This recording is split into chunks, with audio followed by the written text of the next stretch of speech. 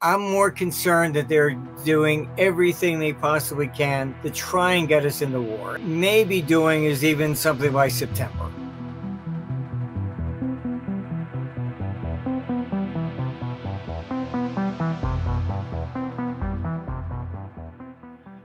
Good afternoon, ladies and gentlemen. Welcome back to another episode of the Black Swan Capitalist YouTube channel. I hope you're all doing well and in high spirits. Today we have a very special guest, Martin Armstrong, a self-taught economic forecaster who offers a unique perspective on the underlying changes within the global economic and political environment.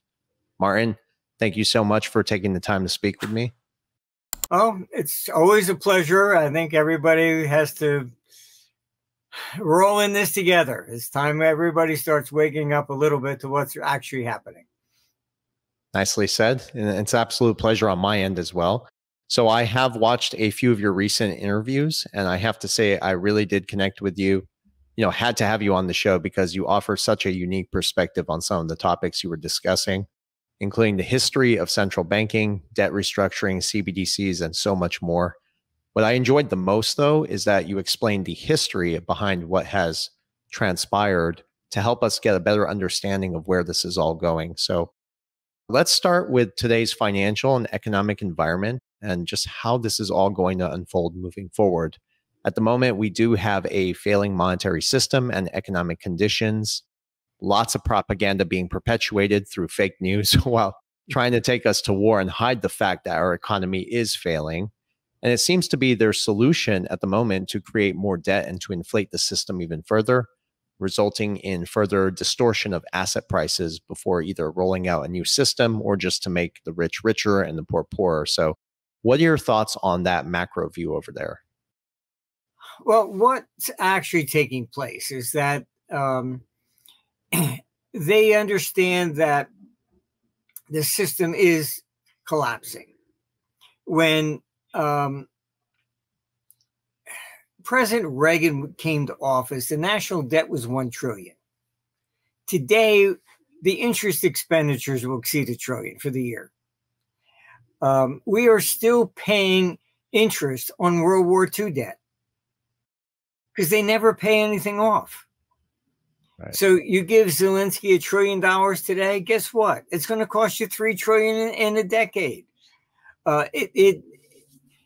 There's no possible way to ever pay off the debt. And what people have to understand, what they're using the war for more than just a distraction. And you can see the propaganda. I mean, if you just did a little bit of research, go to a newspaper archive and just search the 2014 papers. They go, oh, Putin has invaded Ukraine. It was unprovoked. I mean, that's propaganda. First of all, what they did was they staged this revolution in 2014. Victoria Nuland was there. They installed an interim government and then directed them to attack the Donbass. Now, that's all in the papers. This is all facts. It's not opinion. They call them terrorists. And you can just look at Zelensky when he ran. What was he promising? Peace. The Ukrainian people did not want this war. And you've got nearly 10 million have had to flee. They've lost their homes. And it's got nothing to do with anything else. And I think the best example is, just look at Yugoslavia. When Yugoslavia broke up, it broke up according to ethnic lines. All right. The Donbass, the Minsk agreement was that they were supposed to be allowed to separate and have their own vote. And you also ended up with Merkel, Chancellor Merkel out of Germany. I don't know if she was, drunk or what, but she actually admitted to the press that they had no intention of honoring the Minsk agreement, and it was basically to buy time for Ukraine just to build an army. And so what's at stake here is they know they can't get out of the debt.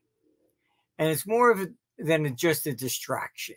It's, I mean, I've dealt with, probably more central banks than anybody. And what's really going on here is they know that it's not sustainable going forward. So war is the perfect excuse to default on debt. Yep. You can look, basically, you can go on eBay and buy bonds from all these older governments. You can even buy continental currency from the American Revolution. The Constitution swore they were going to, pay the debts of the previous government. They never did. That never happens. So from World War II, they never honored all the debts from before. So if you create war, you get to default on everybody. Oh, that's the last government, we're a new one. So that's what basically takes place. Now, a lot of people are talking about the digital currency, and I don't think they quite understand what's going on. The digital currency is part of the solution for them, but there's a more sinister element to this that I was talking to somebody, and they apparently, it's not in the major press, but United Nations has created their own digital currency. They are planning that will replace the dollar as a reserve currency. And why? Mainly because the sanctions that they put on Russia have actually destroyed the world economy. That's part, Russia pulls out, China pulls out, you start creating the BRICS. All right. They set up their own clearing systems. When Russia went into Crimea in 2014, that's when Obama went to the SWIFT system and said, we want them to be removed. And SWIFT refused. They said, no, you're not going to use this monetary system as a weapon. So what did they do? They replaced the head of SWIFT in 2019, and he does whatever he's told. Now, you have to understand, a lot of people, it's because gold and gold and the dollar, etc. Look, that's all nonsense. This is geopolitical. Yeah. And you basically do not want to use the currency of your enemy. All right. So effectively, that's what the UN is looking to reestablish the world economy. And saying, okay, fine, we will replace the dollar. All right. So you'll have that with the IMF. The United Nations has been using the climate change to justify no single country can possibly deal with this. It's going to take a coordinated effort by one major, overall government. So they've been pushing this one world government idea. And this has been around for a long time. You can look at our Google on our site, Holland, Holl. He was the former, president of France. And we have a video we put on there of him standing before the European Parliament with Merkel. And explain the whole reason of the EU, one government for Europe will end European wars. Right. This is the same theory that the UN is pushing. So this war effort that they're pushing here, the UN plans to come out as the peacemaker, to justify, see, we're the ones that can bring peace to the world, blah, blah, blah, whatever. And in the meantime, you have their pandemic that they want to be able to control. You have the IMF with their coin to replace the dollar. So, I mean, this is a pretty coordinated effort. But right. That's really what's behind all this nonsense for war. And I can tell you that I mean, I was in Washington back then. You know, we met, you know, I can tell you what the neocons, when Reagan wanted to meet with Gorbachev, the neocons were against it. And they said, you can never trust a Russian. And they basically advised him against going. He didn't listen to him and went. If he did not do that, the Berlin Wall would still be up. Interesting. So they have always been, I know some of these guys personally. You can look at Bill Kristol. He wrote the book on justifying going into Iraq. Bill even spoke at one of our conferences back in the 90s. And so I know him, and I argued with him. His theory was if you replaced all the dictators of the Middle East, Assad, you know, Gaddafi and Saddam Hussein, you'll bring peace to the Middle East. I said, this is absolute nonsense. You can't do this with regime change. You got different cultures. You know, you have, you know, Iran versus, you know, Shiite versus Sunni. I mean, these are like, you know, Protestant versus Catholics, you know, in Christianity. Right. These things are not solved easily, you know, and if they could ever be solved, right, they're always going to be there. You go to London and they still call Catholics papes, you know, and, you know, you're talking about the Civil War was in the 1600s. So these things last for a long, long time. I had met with the Yugoslav government before it broke up, and they were like, "Oh, you know, they killed 600 of us and put us through us in a common grave." And I thought I missed something on the news. I said, "Really?" I said, "When did this happen?" "Oh, you know, about 700 years ago." I said, "Oh, yes, that one. Okay, you know." The memories there are forever. So they need this war mainly to elevate the UN, the IMF. And when you do that, they get to default on all the other debts of the previous government.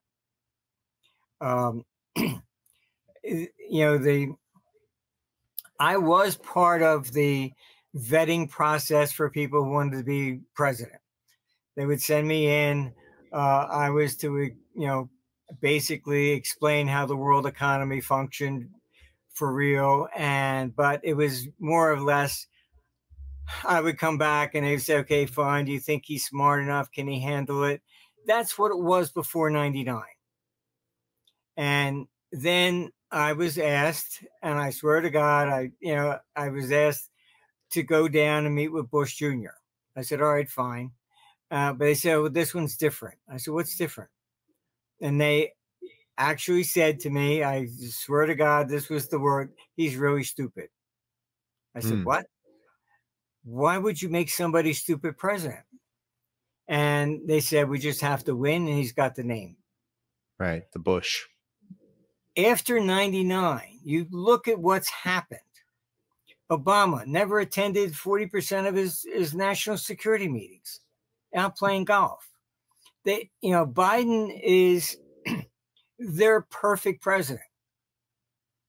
I mean, most people don't understand what is the real role of the president. Mm-hmm. You have a cabinet meeting, and the heads of all these different agencies are there. And they're like 2-year-old children. The president is supposed to be the referee between these. Biden's not there, cognitively or not even physically half the time.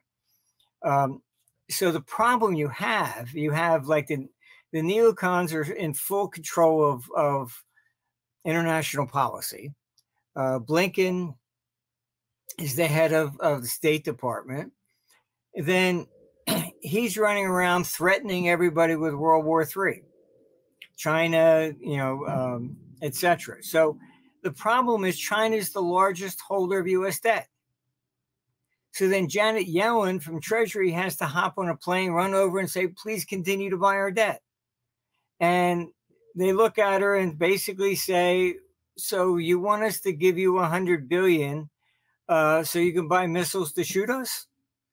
this is how chaotic it's become. Right.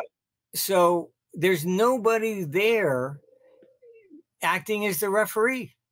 That's the real problem we have in Washington, and nobody wants to talk about this, but that's the real issue. And the neocons and these agencies, they've all, wanted, like a 2-year-old child, they don't want to be told no. They all want their own agenda, and that's what's led to absolute chaos and just about everything. You have the EPA outlawing gas stoves, um, ordering, okay, fine, electric cars, and nobody really wants them. My neighbor has 2 Teslas, and I joke, I said, if a hurricane's coming, I can put you, your wife and your kid in my car. I can tie you to the roof. It's true. I said, just keep your mouth open. You'll get plenty of bugs, and that will be good protein for you, Right. This is the chaos that you have. You can't replace all cars with gas, with electric. It's nonsense. They don't even, and then what would you do for all the electricity for the power grid? Yeah. And I'm in Houston right now, and half the city still doesn't have power. Look, you could take the an HBM bomb. You can take out the power grid. Then what? Mm-hmm. You can't even go get food. Nothing. Even worse still, if you then go to a complete digital currency, your entire savings could be wiped out. Very good point. This is not security, and unfortunately, you don't have anybody there with common sense saying, hey, look, I think we better look at this a little bit closer, rather than what makes the headlines. Oh, everybody will think this is great, so we should do this today. It's that's the chaos that's there. So yes, the financial system is imploding. You can't continue. If you take out the cost of all these wars that the neocons have done, the national debt would be at most a third of what it is today. And if you actually paid it off, people don't quite understand, but before basically the fall of Bretton Woods, if you had a government bond in the 1960s and you went down to the bank and you said, I got $100 e-bond, will you lend me $50 against it? Answer would be no. It was illegal to lend on government debt. So that is why the theory, it's less inflationary to borrow than to print, because it was in theory taking money out of the system. Then after Bretton Woods fell, if you want to trade futures, you can post T-bills. Okay, all of a sudden, after 1971, the debt basically is collateral. So the problem you have, a lot of people like, bashing the Federal Reserve. Oh, they're barking up the wrong tree. I agree. The Fed is not the problem, because the real debt is created by the Treasury and Congress. And that's just money that pays interest. All right. And then up to 70% of that interest goes where? Offshore. China just sold $53 billion. They're starting to dump US debt. They have rebuilt a lot of the world economy from the interest that they've earned. That doesn't stimulate the domestic economy. And all this nonsense is, you have Biden standing up saying, oh, well, the money we're really giving to Ukraine is going to the industrial complex. They're just getting really the weapons, so it's creating jobs here. No, but you then create the debt. Who buys the debt? The foreigners. Right. So now you're exporting the interest on it. nobody's looking at any of this stuff closely at all. They're not paying And that's attention to the no, right thing. they're not. And I think a lot of it is just, and people don't really understand the economics of things. And um, it's, they still don't even teach the floating exchange rate system in school. They don't teach hedging, anything of this nature. So anybody that's like a hedge fund manager, all of us basically, you can't get a degree in that. Let's get real. I mean, when um, I was giving a lecture. I think it was at the Market Technicians or CompuTrack convention in Chicago. I don't remember which one. And Milton Friedman came to listen to me. And I was shocked. I was talking about currency, et cetera, and how the world was actually working. And he came up to me afterwards and he shook my hand. He says, "That was the best speech I ever heard." And he says, "You're doing what I just dreamed about." And I was like shocked. Like, "You're Milton Friedman. What's going on?" And we became friends. And then I realized in 1953, he wrote about, in theory, what would happen with a floating exchange rate system. And that's what he meant, that I was doing what he just dreamed about. Interesting. He had written about it in 1953. It didn't come about till 1971. But he saw it as a check and balance against governments. And to some degree it is. We argue over deficits and things of that nature, but we're not necessarily slamming them as hard as we really should. But, very few people in the field of even formal economics or anything of that nature have any experience in the real world. And that's part of the problem. When I was called into the Brady Commission, the Presidential Commission, to study the 87 crash, naturally they bring in an academic, they put him in there. And the first words out of his mouth was that we're going to go find the person that shorted this market and overpowered it and pushed it down.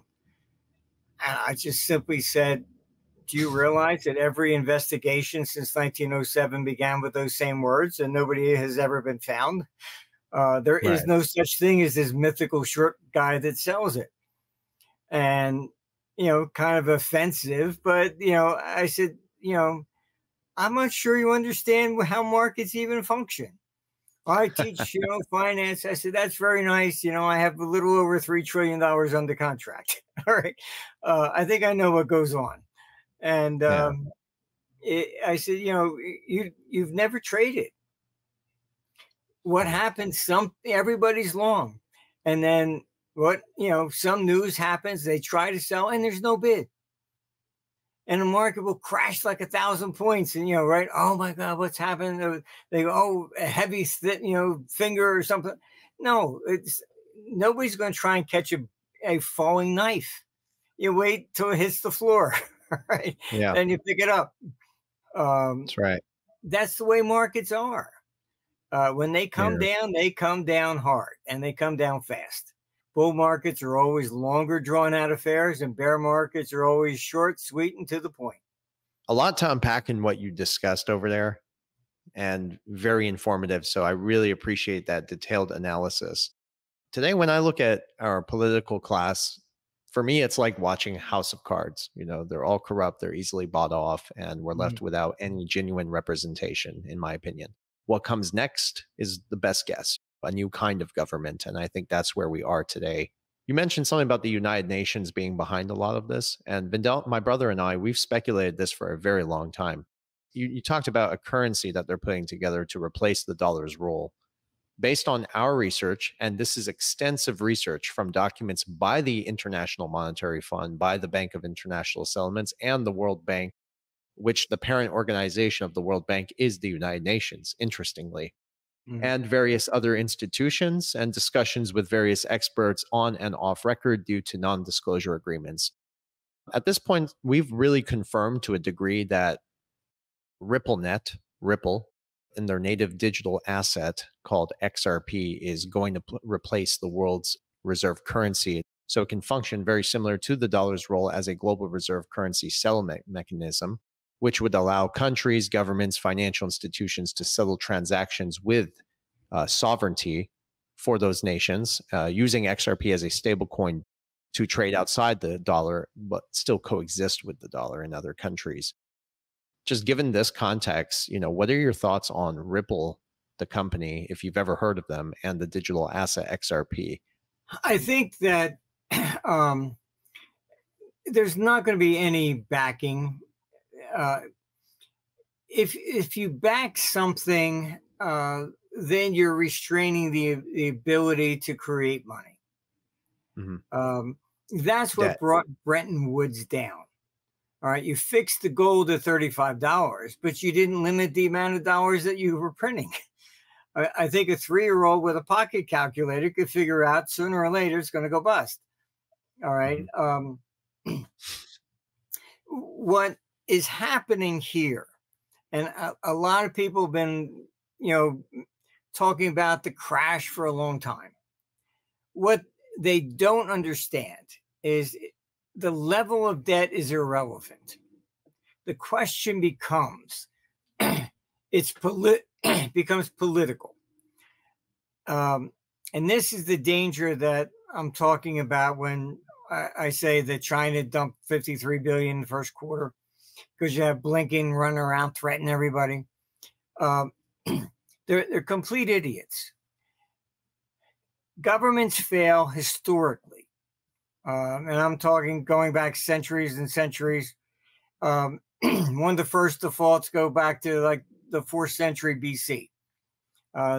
City-states were borrowing from the central bank effectively, which was the Temple of Apollo on the island of Delos. And they listed basically the 10 out of 13 city-states that borrowed money from them, never paid. So what happens is when we're in these types of system where they're issuing new debt to pay off the old, it's a Ponzi scheme. All right, it can continue indefinitely as long as confidence is there.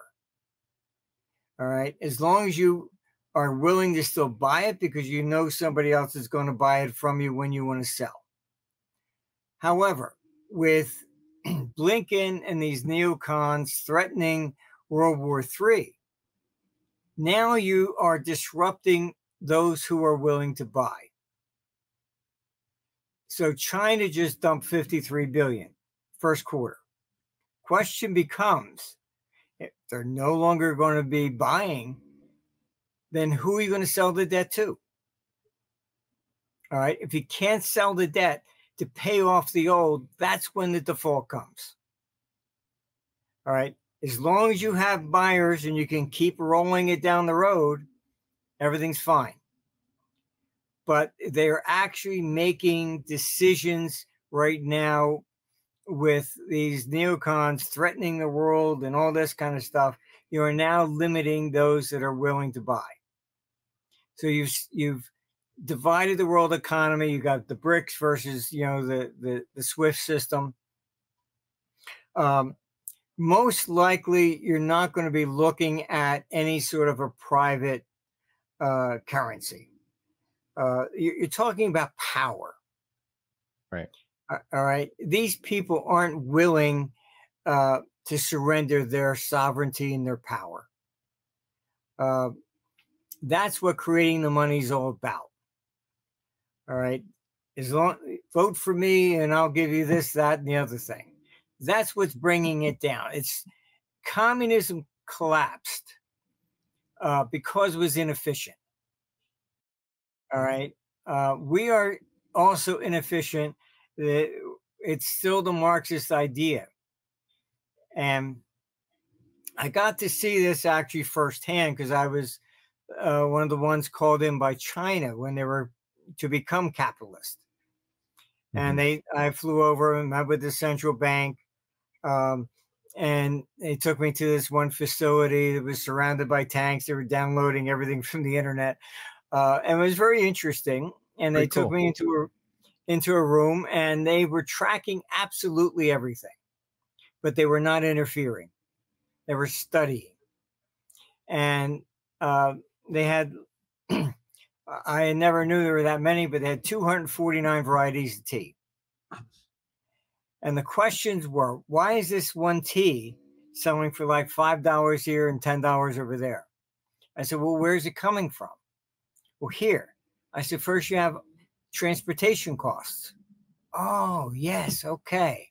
See, in communism, if it's $1 here, it has to be $1 everywhere, even if it costs you $10 to get it there. That's why it fell. All right. We are at this stage where politicians do not know how to run without promising, vote for me, I'll take it from this guy and give it to you. Mm-hmm.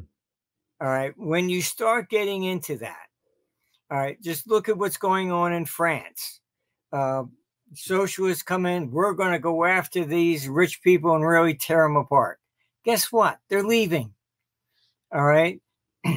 Same thing from Norway. They don't get it. You know, people can leave. All right. And capital can be moved. The average worker can't hoard his labor. Somebody who is rich can refuse to invest. You know, so this is what brings down these types of things. I would say that probably you're looking at an unbacked currency issued by the IMF. And the risk will be that they may go after forced conversion of private, digital currencies, cryptocurrencies, or whatever. Right. Like an ESDR.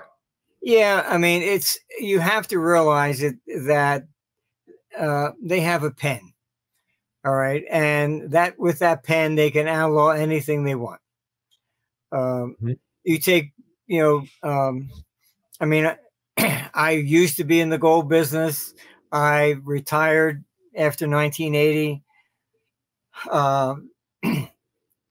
IRS had walked into me and they said, well, we've decided you're a bank. I said, I'm a bank. Well, the Constitution never demonetized gold, so that's really money. We understand you didn't realize you were a bank. I said, no, I didn't realize. And then they say, well, okay, fine. You were supposed to report every transaction of $10,000 or more. And the fine is $50,000 per transaction.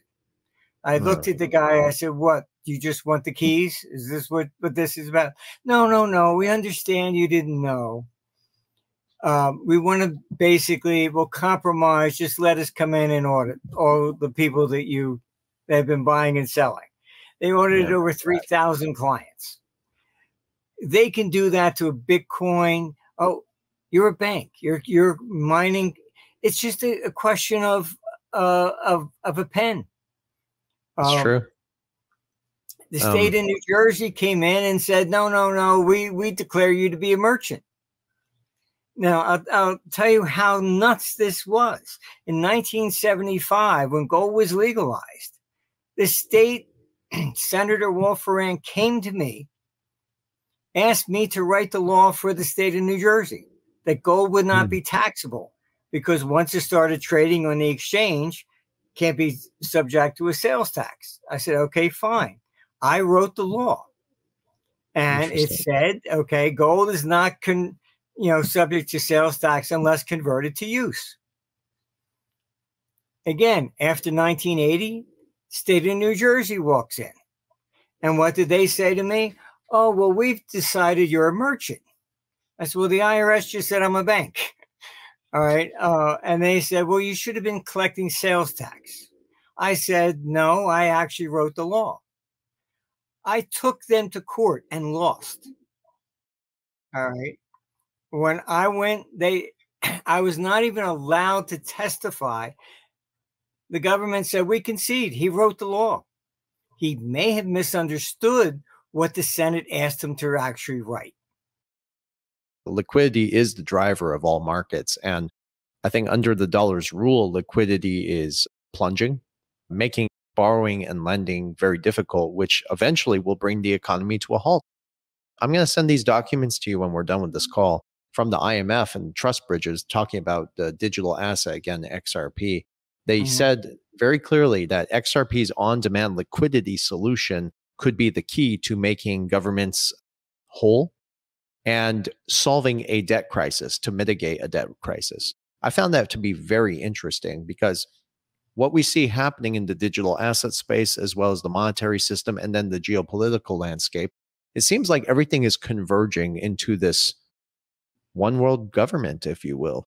Pretty much, yeah. Right, pretty much, yeah. So, what will happen is this. The United States in 1896 was virtually bankrupt. That's when J.P. Morgan had to lend $100 million in gold to bail out the Treasury. It was World War I and World War II that made the United States the biggest economy. Britain was the biggest before. It lost that title after World War I.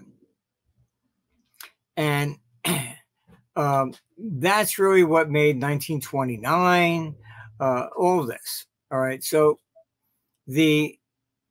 what will happen by starting the war over there in Europe, the capital will first come to the dollar. Yep. As it did with World War I, World War II. All right. Europe is it's a failed system. When they were creating the euro, they also came to me. And I warned them that they were saying, oh, everybody's going to pay one interest rate. I said, what you're doing is just, it's propaganda. It's not going to work. I said, you have to consolidate the debts. And what it was coal out of Germany. He refused to consolidate the debts of all members, mainly because he knew that the German people would never vote to join the euro. And you can look this up. He admitted he acted like a dictator. The Germans were never given a right to vote. He took them into the euro unilaterally. And what he did to do so, he refused to allow a consolidation of the debt. So I warned them, and this is what is the fault in Europe. You just merely transferred the volatility from the currencies to the bond markets. You want to sell Italy and you want to do an arbitrage, Italy versus Germany. What do? You sell the bonds and you buy the German. Right. All right. You used to do that with the currency. So the bonds have become the currency markets. That's it. And that's the problem with Europe. And you see the peripherals, the interest rates are higher than the core. Everything they promised about the euro is not working. Then you have the credibility of the banking system. To be fair and equal, a bank has to have its reserves spread among all members. Can't prejudice Italy versus Spain, etc. All right. So then the banks are now vulnerable to the same problems of the volatility when you're looking at, because they transferred it from the currency to the bonds. You get a default in Greece or Italy or Spain or whatever, that then ripples through and takes down banks in the north. It's really quite a mess. So they know these things. All right. This is why I honestly think that they are pushing for war as the excuse that they didn't fail. It's not that they designed the euro incorrectly. It's that, it's Putin. Right. You know, point the finger at someone else. You already had Biden saying, it's Putin's inflation. No, it's not. But They need an external enemy to blame so that they don't have to take the blame for what they've done. Yeah, it's like 9/11 all over again. Yeah, it is. It's I think it was Brown University just came out and they did a study and found that the war on terror, I think it was what, $3 trillion it's cost so far. Something like that, maybe more. It's or it was 8 trillion. I don't remember, but Yeah. the point is, and I mean, I did, speak with him. I said, your number is very nice, but you're not calculating the interest. Good point. This is whatever you spend today, just double it in the next 10 years. I mean, this is what I said. We're still paying interest on World War II. I believe that makes sense. So they have to default. There is no way out of this. Right. It's just a question of when. Yeah. Very interesting. You know what's also interesting? I did see an article from the Wall Street Journal, and I don't trust that news outlet very much. I do my own research in this stuff, but this article was talking about how some blockchain technologies may mitigate a debt crisis. And again, I found that very interesting compared to what the document said from the IMF, talking about Ripple and the XRP. So I've spoken with many different governments. All right. Yeah. They basically think that 35% on average of the economy is not paying taxes. That's right. So eliminating physical money, regardless of what the digital currency is going to be, one way or another, that's irrelevant. But eliminating the physical money, they think you'll eliminate the underground economy, and then they'll get more taxes. That's right. So that's what they're talking about in helping to mitigate their debt crisis. But it won't, because they keep adding to it. Yeah. All right. That's not the CBDC, the central bank digital currency. Yeah. Right. And I can tell you that the Federal Reserve is not going to do it. What's actually going on is that all the top banks are creating their own. Why? Right. It's legal. If the Fed actually created the digital currency, they would need, under the Constitution, a search warrant to look at your account.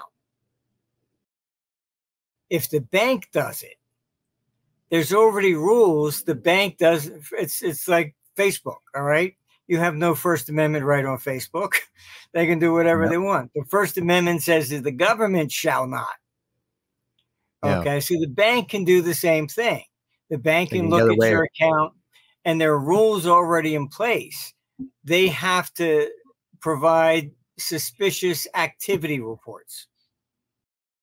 So if I put it $100,000 into your account, they go, oh, that's strange. And they will then immediately inform the government, I just did that. You should take a look at this. So that is already there. So by allowing the banks to do their digital currencies, all right, and you even have BlackRock trying to look at taking over, Bitcoin. Yeah. We're going to talk about that in a minute. They then can do whatever they need to do. And then they report to the feds, oh, you've done X, Y, Z. All right. That's perfectly legal. The Fed didn't come and look at your account. They did. So there's no Fourth Amendment search warrant requirement, etc. It's the same thing with, censoring people with freedom of speech. The government can, but everybody else can. So the idea is that the banks would have their digital currencies. It will be regulated by the Federal Reserve, but the Fed won't issue one. Because if the Fed issues it, then you got constitutional problems.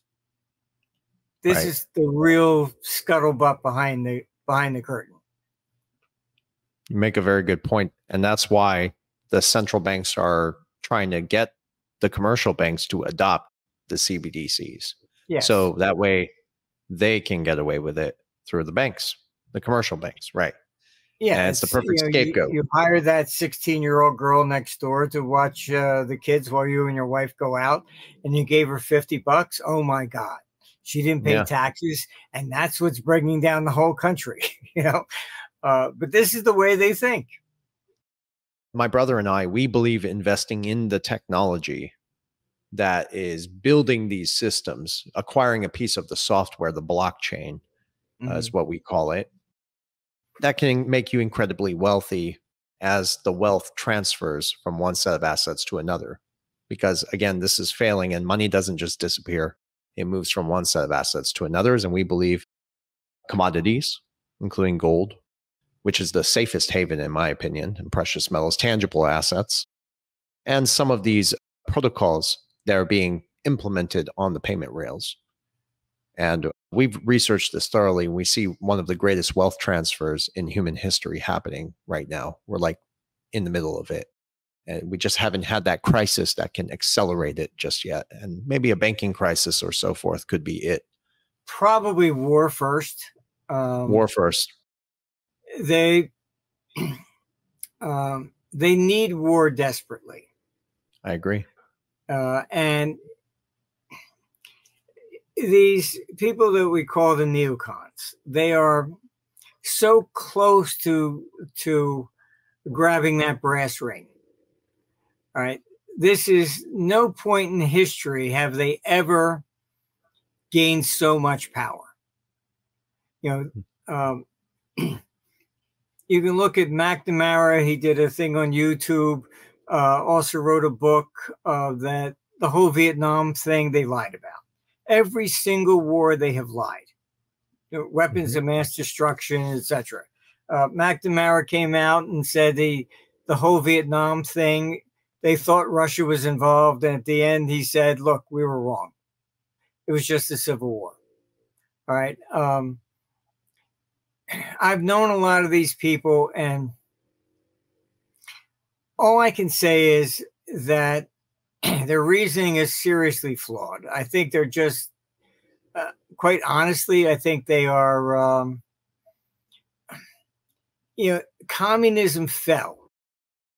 And I think they just got mad that they didn't get to shoot anybody. What else can you say? That's, like I said, what they told Reagan. Oh, you never trust the Russian. So it goes from communists to, oh, they're just Russians now. They are so close to this ultimate goal of theirs that I'm more concerned that they're doing everything they possibly can to try and get us in the war. And that what they may be doing is even something like September. Right.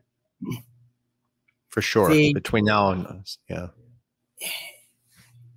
The gist of the way they look at it is that no president's ever lost a war, lost an election during a period of war. That's the way they think. All right. So that's why they're pushing for Hillary. Because she would, that's, a lot of people don't even know about Benghazi. I mean, he was, that was just an arms deal. They were funneling arms into Libya to get it to overthrow Gaddafi, and they were sending arms into Syria, Syria for the same thing. I know people that were on the congressional investigation of that. I mean, nobody wants to talk about the real truth about any of this stuff, but they have been waging wars since World War II, and they have not won a single one. Well, every war is a banker's war. It's them more than anything, and it's not really the banks that are instigating it.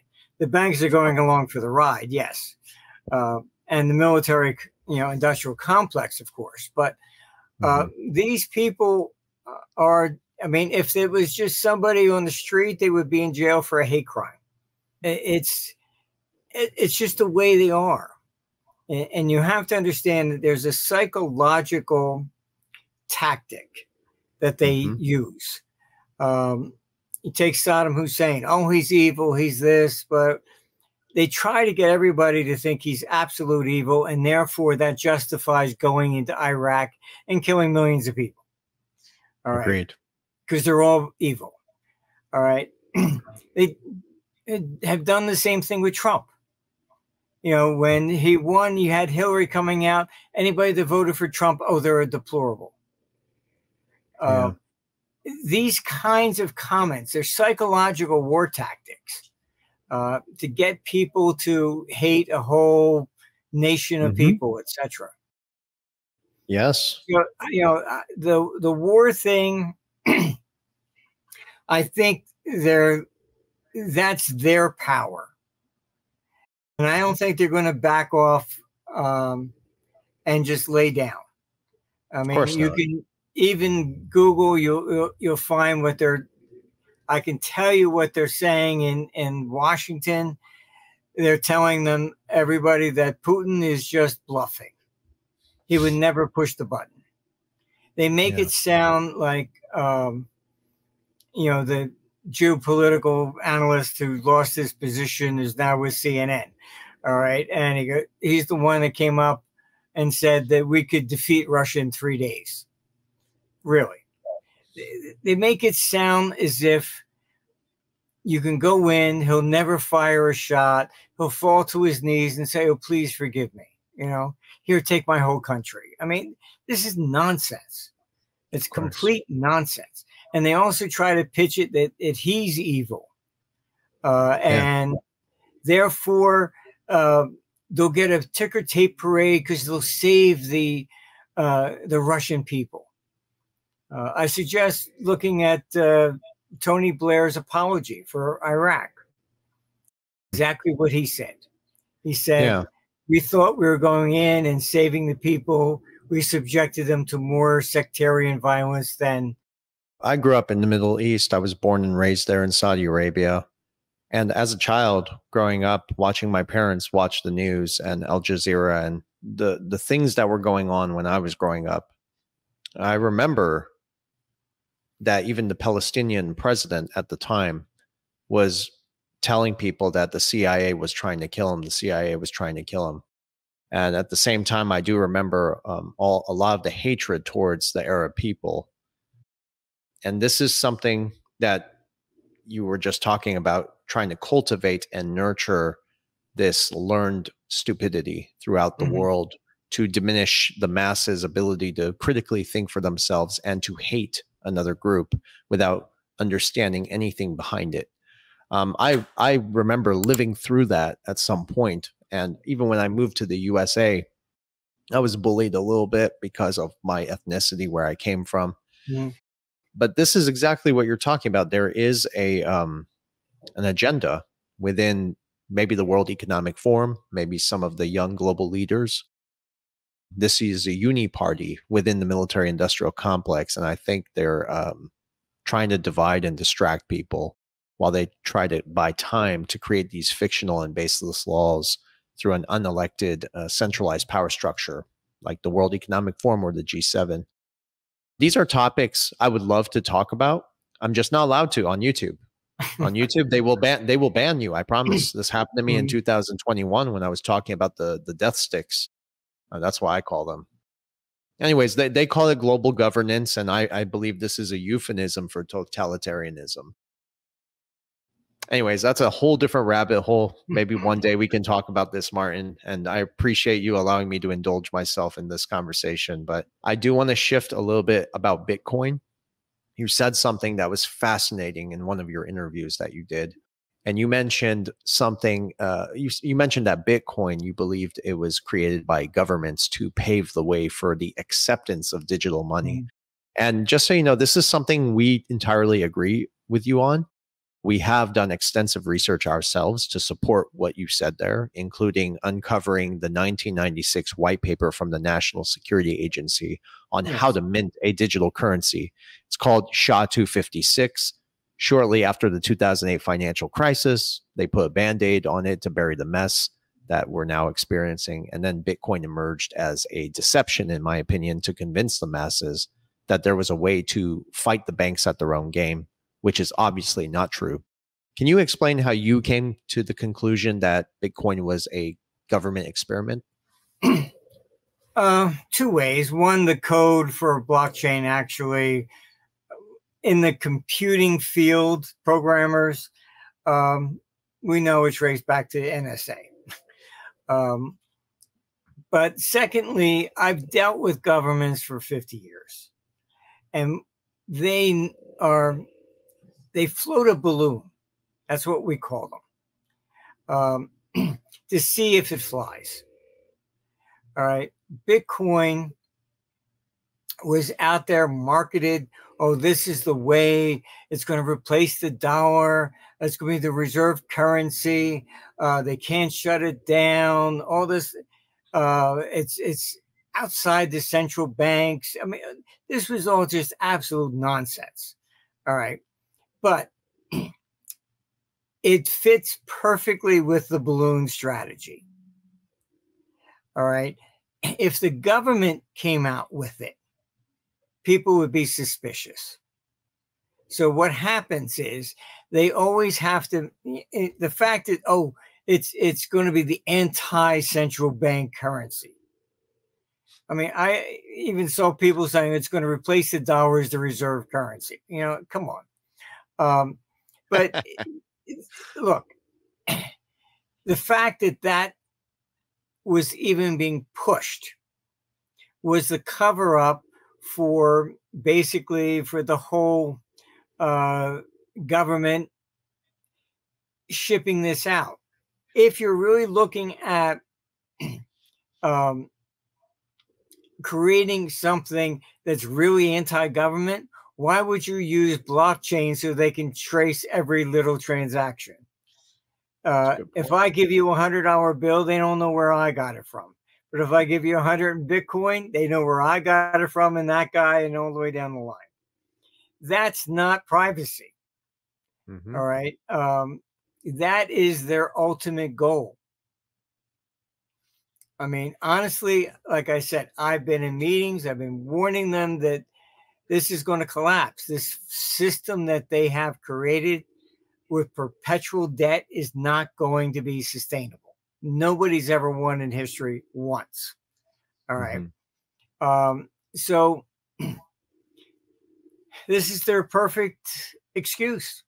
I mean, this is the way to do it. And the way they look at it is that we are the enemy. We don't pay taxes.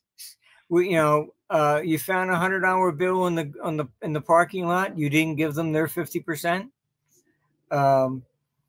This is the way they look at it.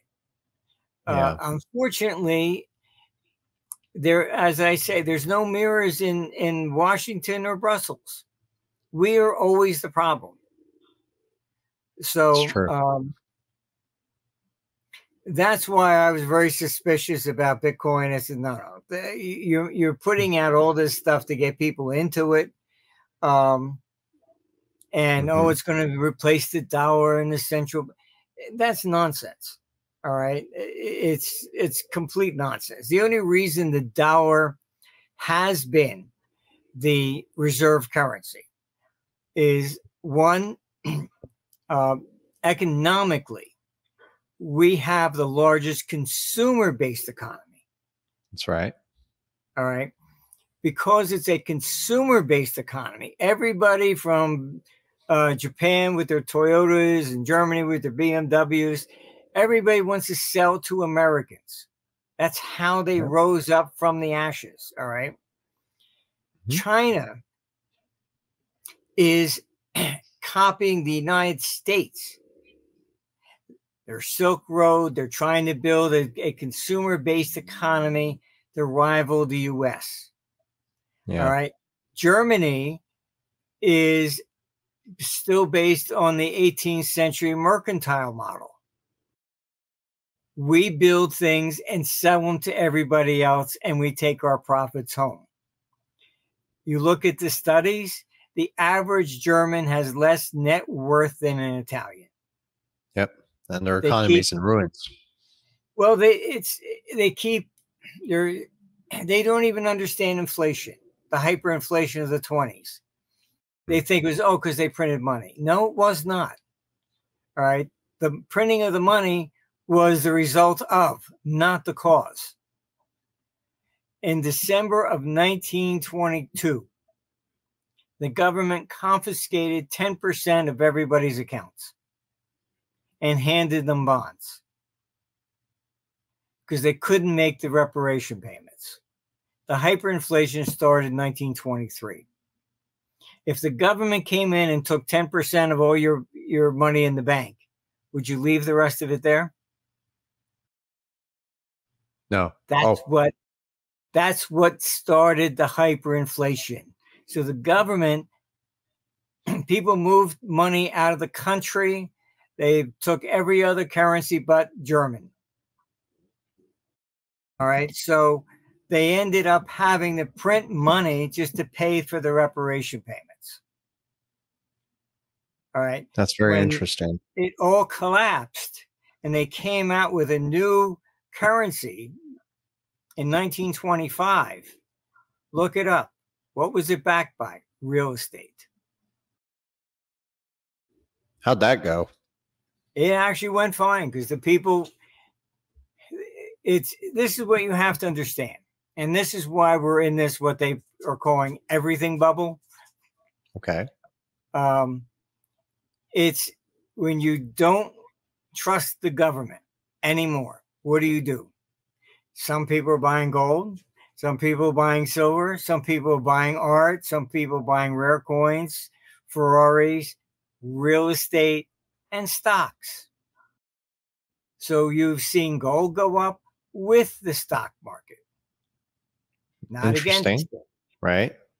Why? Because money has been fleeing the public sector, going to the private sector. If you don't trust government, just as in Germany, people moved money. When you move it away from the government, that's what caused the hyperinflation. It wasn't the other way around. Yeah. And another thing, if I might add, because people don't trust the government and they haven't done their research, they're also running to Bitcoin. And that's a problem too. You know, there's also a revolving door between Tether, the stable coin, Bitcoin, and the US bond market. I did a lot of research on this. I wrote papers about it. They use Tether to artificially produce fake liquidity, almost like a central bank, to buy up the Bitcoin and prop up the US bond market. And I actually wrote an article on this. I have to send it to you. And there are some links there as well. But they're buying up bonds that other countries are dumping. So somebody is propping up the currency, and Tether is fueling the largest financial bubble in the digital currency space. Yeah, I just found that to be very interesting. They're not doing anything different than anybody else has done over the centuries. That's right. It's always the same common scheme. Yep. Anyways, that's a very fascinating discussion. I know we kind of gone over an hour. If I can ask you one last question, we'll try to keep it short. I do want to ask you about the BRICS nations. I think they've made some interesting developments, de-dollarization. I think this is all geopolitical. Project M-Bridge, which is interestingly interoperable with the payment rails, again, being built by Ripple. That's another document I'll be sending you later on today. A lot of mainstream experts here in the US, they are trying to debunk the BRICS as a real threat. And many other experts that we have spoken to, they say it is a real threat. So my question is the BRICS nations a real threat? Should Americans be worried and concerned? Well, what it is geopolitical. When they put the sanctions in on Russia, they have divided the world economy. All right. And it's not a threat that, in the sense that it's going to replace the dollar type thing. It has divided the world economy, and in that sense, we're not looking at globalization as we once did. So economic growth will continue to decline at least into 2028. So it's more of a geopolitical issue where you have it, even India lining up more against the United States because they understand if you don't do what somebody like Blinken is directing you to do, they can remove you from the SWIFT system. Then what do you do? Right. That's what this is really about. It's not de-dollarization because, oh, gee, the dollar's not backed by anything, so maybe they'll back by gold. That's all nonsense. This is geopolitical. You don't think it's inevitable that eventually we might end up maybe one day with a new reformed government and back on a gold standard using blockchain to tokenize assets? Maybe a two-tier system, CBDCs for the closed for the masses, and then one-tier system for those governments, institutions, maybe the 1%ers backed by hard assets, something like that. Probably not. I mean, I think that the government, our computers basically projecting by 2032, you're looking at the collapse of our forms of government, which are republicans. And a republic form of government is the most corrupt in history because all these people in Congress or whatever, or parliaments, they're subject to be bribed. Right. Simple as that. You can't bribe a dictator and you can't bribe a monarch, right? Hopefully, the next system comes, we're going to maybe go to more of a direct democracy. An example, just take the Vietnam War. 18, you could be drafted. You were too young to have a drink and you weren't allowed to vote. But that's democracy. I know, right? It sounds like bullshit. Yes. Look, are we ever asked, do you want to go to war with Russia, China, North Korea, and Iran all simultaneously? We were never asked these questions. Yet we're supposed to, oh, you live in a democracy. No, we do not. We live in a republic. All right. They make the decisions. If we don't show up we're getting drafted or whatever, we go to jail. All right. So I think what you're talking about, you don't get gradual reform in that manner. It usually has to be a crash and burn type situation. They will not surrender power without them being dragged out of office. Simple as that, historically.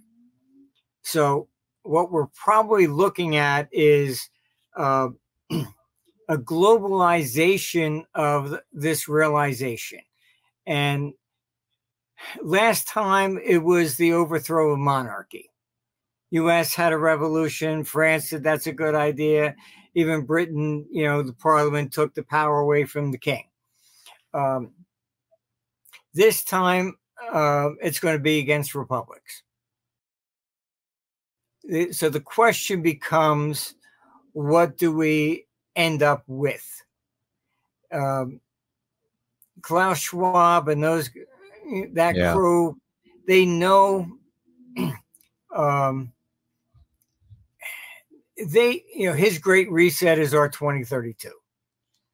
All right. Yeah. Simple as that. I've known, the but there's hope. It could be stopped, possibly. I don't think it can be stopped because it's, I mean, the crash and burn is going to come. But his idea of total totalitarianism is not going to be acceptable. Of course. He will fail in that regard. But we're looking at the culmination of something that occurs basically once every 300 years or so. And that's what we're really looking at. When Caesar crossed the Rubicon, all right, he wasn't a dictator. He was cheered by all the people. They opened their gates. He didn't have to fight his way to Rome. What happened? The Senate fled basically to Asia. All right.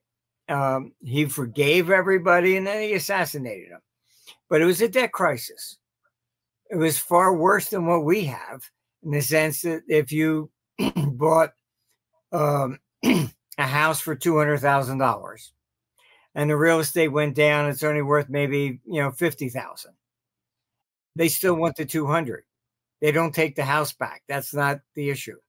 If you can't make up the 200, then they took your children and they sold them into slavery. A little bit different type of a debt crisis, right? Right. But everybody cheered Caesar when he crossed the Rubicon because they were convinced that he was going to basically wipe out all the debts. And he did. He set up a commission. So whatever you paid in interest throughout that period had to be accredited to the capital. So he wiped out all the interest.